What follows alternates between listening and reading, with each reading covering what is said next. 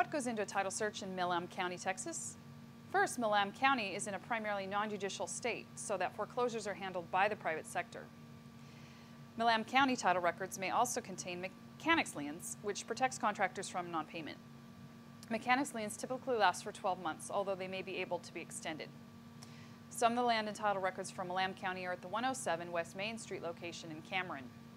While these documents might have most of the information, it's important to remember that civil court records, probate documents, assessor's records, and other information outside of the land's records can affect a title search. For more information about a title search or lien search in Milam, you can contact us at our website, titlesearch.com, or call 877-848-5337.